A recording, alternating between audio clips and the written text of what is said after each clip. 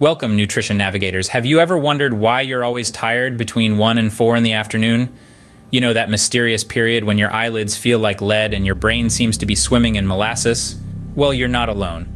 Imagine a hospital where, between these hours, mortality rates mysteriously spike, and mistakes are made more frequently. A chilling thought, isn't it? But this is merely an analogy to illustrate the reality of most workplaces during these hours. Productivity dips, errors creep in, and it's as if everyone's been hit by a sudden wave of lethargy. This isn't just a local phenomenon, it's a global one. Medical staff make more errors, students score lower on afternoon tests, and office workers find their enthusiasm waning. So it's not just you feeling the afternoon blues, it's a worldwide phenomenon. But why does it happen? Well, it turns out our bodies are wired to take a siesta in the afternoon. You see, there's this thing called the circadian rhythm, a sort of internal clock, which keeps track of our sleep, hormones, body temperature, and a host of other functions. This rhythm influences our alertness and cognitive abilities throughout the day. Now picture this. It's like riding a roller coaster. Your cognitive abilities start climbing up the track in the morning, reaching the peak in the late morning. You're sharp, you're focused, you're on top of your game. But then the afternoon rolls around, and just like that roller coaster, after the peak comes the inevitable dip. This usually happens around 7 hours after waking up, smack dab in the middle of the workday. So our own body clock is the culprit. But can anything make this slump worse? Well, if you're not getting enough sleep or having a big lunch, you're practically inviting the slump to a party.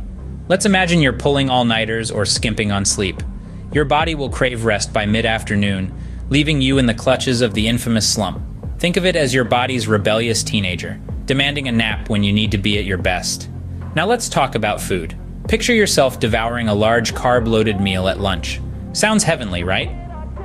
But here's the catch. Your body needs to work harder to digest all that food, and this could lead to an energy crash, leaving you more sluggish than a sloth in slow motion.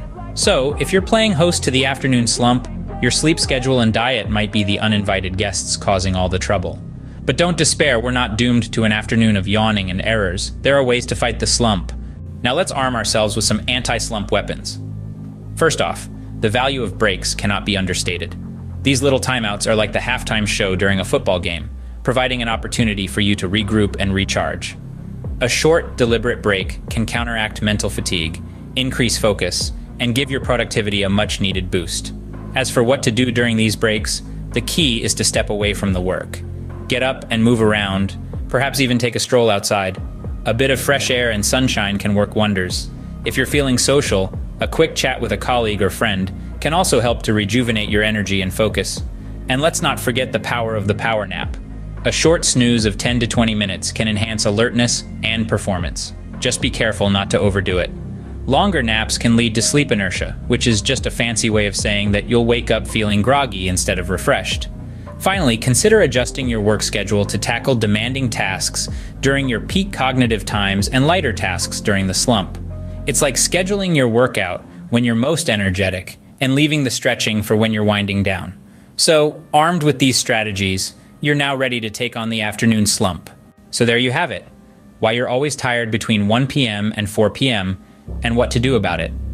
We've navigated through the deadly hospital analogy, the global phenomenon, our biological basis, the impact of diet, and how strategic breaks, power naps, and work scheduling can save your afternoons. Thanks for joining this enlightening journey. Your comments, likes, and subscriptions fuel our quest for more knowledge. So don't forget to hit that thumbs up button to let YouTube know this content is appreciated. This is your Nutrition Navigator signing off.